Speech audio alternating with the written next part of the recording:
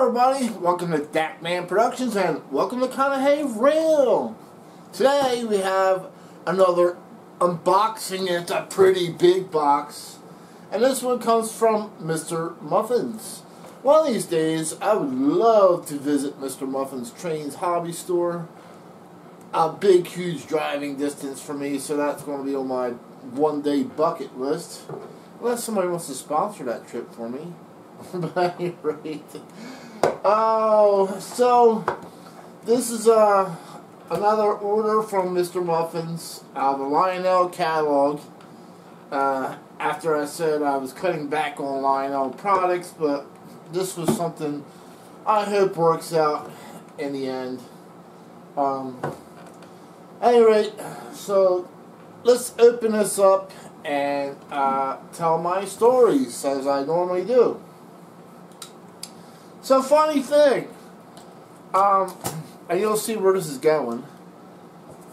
Back in, when I first started in 2015, I wasn't sure where I was heading and all that stuff, and then by 2017, I figured out I wanted to be a high rail layout, and it was all inspired by meeting clubs at the train shows, that I wanted to have a high rail layout. So that's the direction I took with Apparel, finally, after being up, for 2 years, and then going to high rail. So I started getting into buying nothing but scale size train, meaning all the trains I was buying for the high rail layout, or my high rail layout, was true 1/48 scale dimensions. And I was trying to stick with prototypical road names. Now, most of your road names that you see today aren't too attractive. They're a little blah, but, railroads are not painting stuff in colorful bubblegum wrappers just for our pleasure. So you're going to see a lot of black cars or Tuscan brown stuff, and just stuff that's just not, God, I hate peanuts, but I know it's better than getting one broken. Hold on 1 minute. So as I was saying, I got into buying scale-sized trains, big ones. So I started buying the Lionel auto rack cars because the NTH ones just were not, they were too short. They weren't true scale. Which is kind of funny because, NTH auto racks were too short. Lionel auto racks were the correct size. However, the Lionel intermodal cars or Husky stack cars were too short, and the NTH intermodal cars or stack cars, as railroaders called them, were the correct length. So I don't know. It's like you got to buy all these different brands to get prototypical as far as you can get, but that's okay. And then I got into buying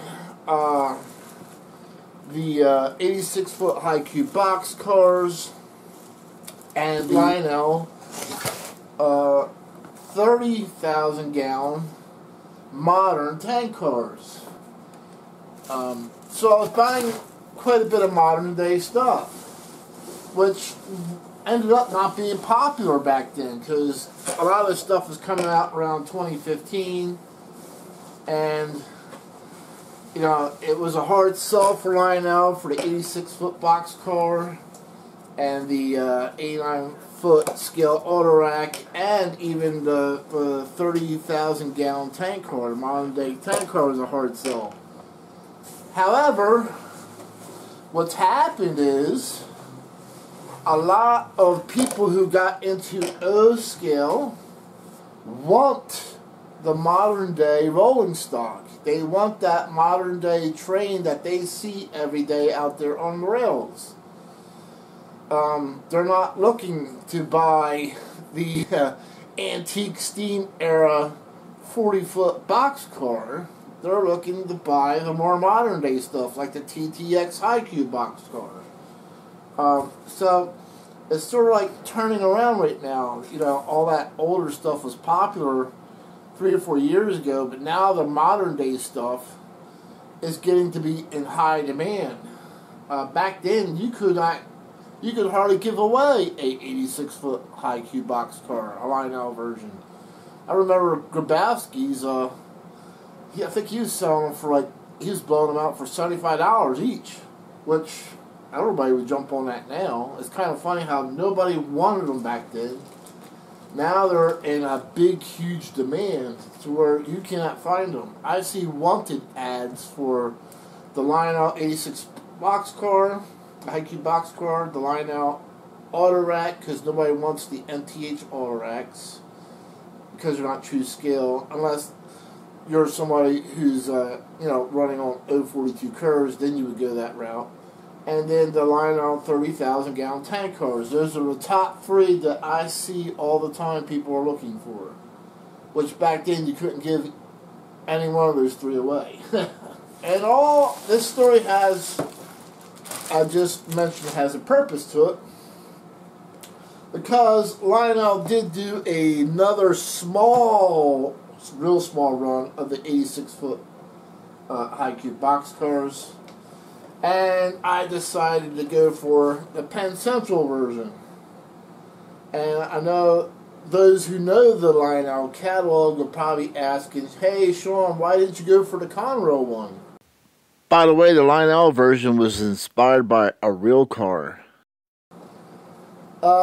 Somebody's going to probably hate me for saying this, but for those who know me, I don't candy coat anything.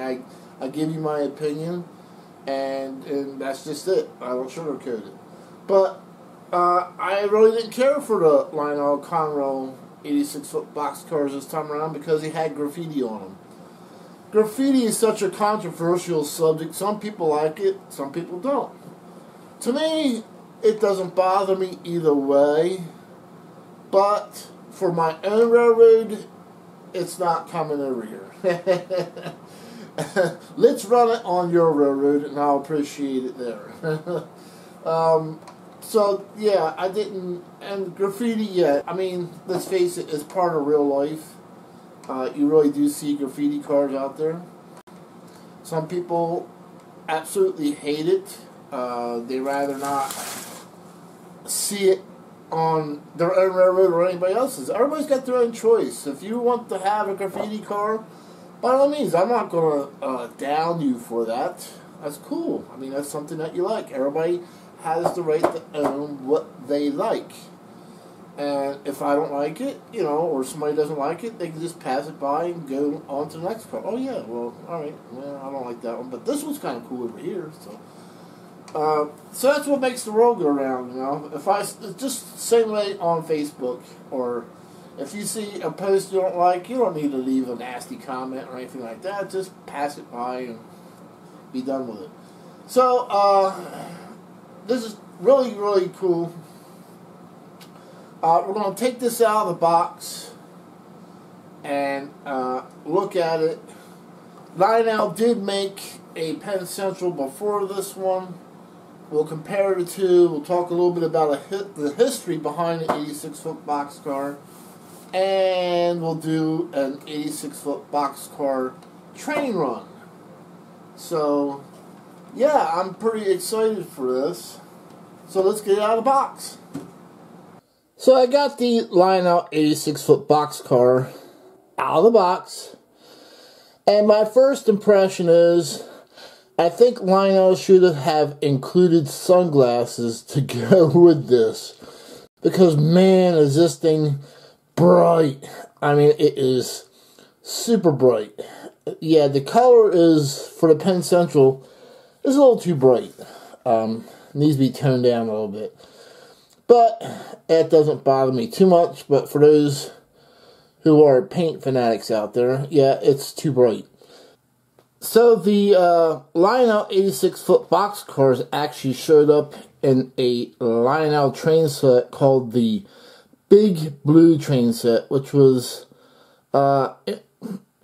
actually announced in the 2015 Lionel Volume 2 catalog.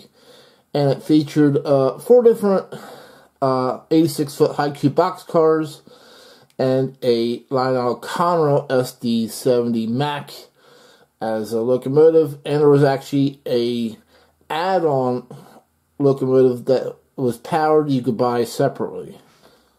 However, in 2015, I was just getting started, and I was really not sure if I was going high rail or what I was doing. So in the first couple years, I was sort of like trying to find myself in the world of O-gauge, so to speak. And then, as I mentioned, as I was unboxing, in 2017, I finally made the decision to become a high railer, or O-scale high railer. And that's when I started really focusing on buying the scale size trains. At first, I really didn't have any interest in the big blue train set. I know people are like shocked. Oh, no. But at any rate, so it wasn't until I got invited to the Run for Fun in 2017, sponsored by Henning's Trains and the North Penn O-Gaugers, and it was located at the old train farm. That's where guests could bring a locomotive, and they would set you up with some freight cars or passenger cars to run with it, depending on what you wanted to do. So I showed up with my Conrail, Lionel Conrail SD80 Mac, and during that 2017 Run for Fun event, and they set me up with the 86-foot high cube box cars.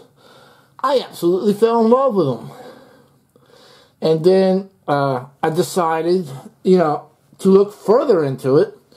Lionel had advertised these to run on 054, which was the biggest curves I had at the time in 2017. So I said, yep, they'll fit, and I bought them. When I finally built the 15-car train, and I decided to finally run it for its first video, it derailed around every 054 curve that I had. That's when I figured out that the kinetic couplers, there was a little design flaw. If they bounced a little bit while in that 054 curve, they would get fetched up and wouldn't be able to return to their straight position. However, a good thing actually happened out of that. It actually forced me to become 072, and then finally 080 when I still had issues running them on 072, and now I'm 080 on the outside, 072 on the inside. All I can say is that Lionel 054 recommendation, just cross that out and don't even listen to it. 072 minimum, 080 it runs the best on. So after that set was made, I believe it was right around 2019, that Lionel introduced more 86-foot box cars. The high cube box cars, as I mentioned, they weren't really a hot seller at the time. They were available in a 4-door version and a 8-door version, which we'll talk about here in a moment. The 86-foot high cube box car was known as the warehouse on wheels by the railroad workers because they were so huge on the inside. I actually been inside a real 86-foot box car, and it really does look like a warehouse on the inside of it. At that point in time, the next run of those box cars, they were available as single or 2-car sets. The 86-foot high cube box cars were originally used for auto parts for manufacturers such as Ford, General Motors, divisions like Buick, Oldsmobile, Pontiac, Chevy. Ford was another one that used them. So they were really, really popular up until about the 80s. As I mentioned, there was a 4-door version, such as you see here, and an 8-door version. While we're on this version, this is the original Lionel Penn Central 86-foot high cube box car release. And as you can see, we'll move it back a little bit, you can see the color shade difference. Yes, you can. But getting back to the story, so yeah, you had a 4-door version and an 8-door version. The 4-door version was cars that were for Ford and Chrysler. Both Ford and Chrysler wanted the four-door versions. This car right here. The 8-door versions,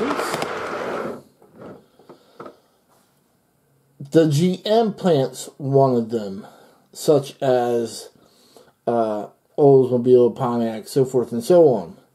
However, Chevy wanted both the 8-door and the 2-door or 4-door version. So you would have seen both at the Chevy plant in Janesville, Wisconsin. They used both of them. The GM plants,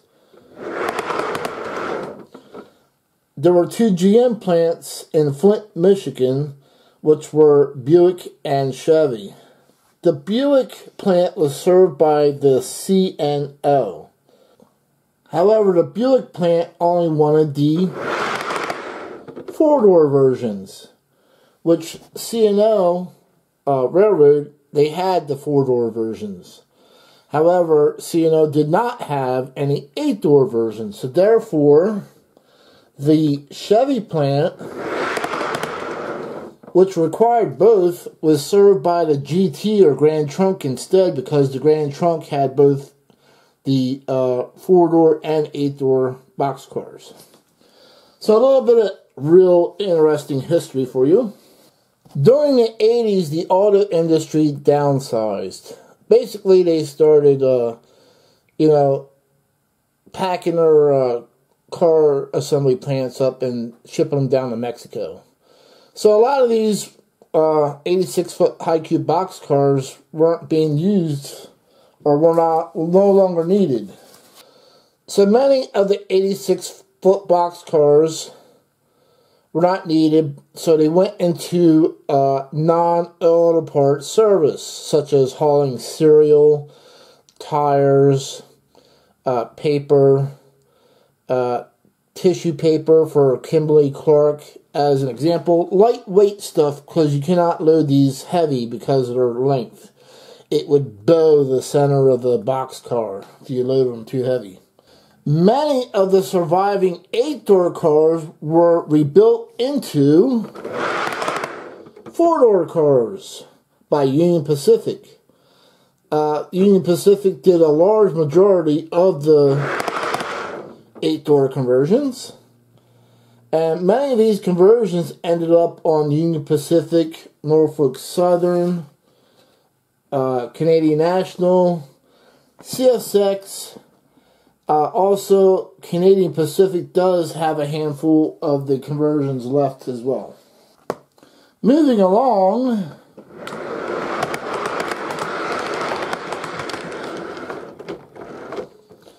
CSX rebuilt Lionel 86-foot high cube boxcars and relettered the reporting mark to NYC. They actually made them taller. I'm not sure for what commodity or for what reason, but they rebuilt them taller and gave them, took out the CR reporting mark and put NYC in as reporting mark instead. The Railroad Museum of Pennsylvania did have a Conrail quality 86-foot boxcar donated to them, and that was an 8-door boxcar, and it was donated to them in 2010. Not sure if they still have it, because they have sold off a lot of their, or sold off some equipment to help fund their new roundhouse they're trying to put in over there. And as I mentioned, this is the previous run of the Lionel Penn Central 86-foot boxcar, high cube boxcar, and it makes a great pair. It really does. So this is going to be a cool addition for my 86-foot high cube unit train, my auto parts unit train. Alright, so don't go away, because I want to give you some tips as far as safety for these. So there are a couple things that you need to be aware of if you truly want to run these. I do not recommend running these on any type of carpet. And I'm going to go through all that here in a moment. So the Lionel 86ft boxcars feature what's called a climatic coupler system. As you can see how it works, there's a lot of moving parts here. And they designed this so it could go around the tighter 054 curves, which I already mentioned. It doesn't work and it gets stuck. So one of the things or tips you're going to have to do is you're going to want to grease the top of these moving parts so they slide. Like with a light coat of graphite grease, you don't want to use an oil because then it'll get on your track. So a light grease, and then it'll be fine. And it'll also reduce the wear. Another issue that I have found and happened to me is that sometimes you'll get them out of the box where the coupler is loose, or what will happen is you'll get it on the track and the coupler is too low, and what happens then, the thumbtack will rub the center rail. A lot of times this will not throw a circuit breaker or blow a fuse. This is called a resistive short. And imagine, as you will, your toaster, when you go to make your bread, is a device that creates a resistive short to heat your bread to turn it into toast without blowing a breaker. So it is very important that you make sure that your thumbtack coupler does not rub the center rail. And if it does, what will happen, there's a spring in here, which is going to be kind of hard to see, and it'll heat that spring up super hot to where it starts to melt. That's what happened to me. So what I recommend is when you get it out of the box, first thing you need to do is make sure that thumbtack coupler doesn't rub. Second thing, make sure that the coupler is tight and not loose. Third thing is make sure the coupler is properly adjusted. And I know you guys are like, alright, so how do you adjust that? So, I did make a video on that. I'll make it real quick. Basically, you take the 4 screws off of this plate, retaining plate. The coupler comes out, and you take it and you bend it on the tab, either up or down, and install it. You don't want to bend it while it's installed in the boxcar, because you will break off this great step if you do. So you want to make your bends while it's removed from the car. Is it a pain in the butt? Yeah, but it's the only way you're going to get it to adjust. Lastly, to keep this, from touching the center rail in the future, as if, sometimes the screw might loosen, what I recommend that you do on anything that Lionel has with a climatic coupler is take liquid tape. Very cheap on Amazon. Cheap insurance to keep things from melting and getting too hot if something was to happen. Take liquid tape and coat 2 coats to this thumbtack coupler. And if anything does happen, once you coat this, it will not create a short, and you'll be safe. So those are your tips for this particular car. And the reason why I'm saying all this is because, like I said, these things actually did happen to me. I found all these things out, so I'm just passing along this information, hopefully to help somebody in the future. So like I said, the climatic couplers can be found also on the Lionel auto racks, and I believe they're 21-inch passenger cars. take liquid tape and coat those climatic coupler, thumbtack couplers, 2 coats, and you'll never have to worry about a short. Okay, let's put this in a train and run it. This is the dispatcher. Do you copy? Roger that, dispatcher. I read you. Over. Okay, start her up. Stand by for track orders. Gotcha, dispatcher. We're ready to move. Out.